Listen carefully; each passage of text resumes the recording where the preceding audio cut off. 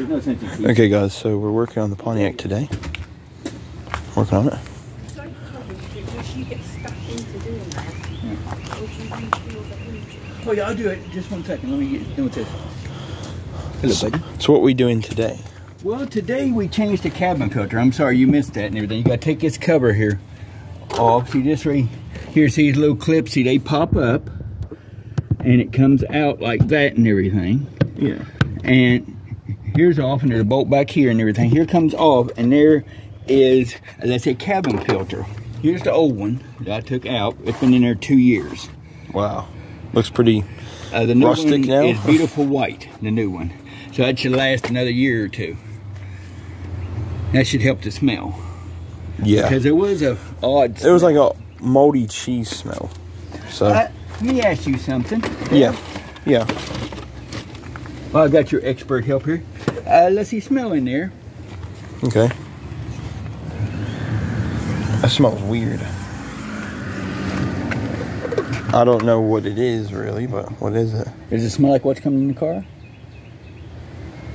Okay, well that was what was, because it's pink all over this, so that could be. Oh.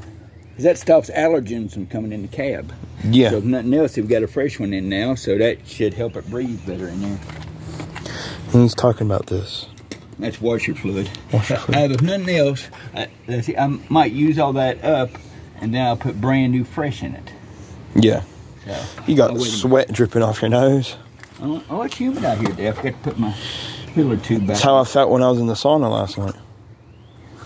But Get me a picture. now, what's that one for? This one? That is the filter for this. That way you don't get dirt in your washer fluid and stop up the small lines. Because see these, there is small lines. See right there, that's a small line that it goes through. So if you get anything in it, it can stop it up. See, that's what it looks like inside.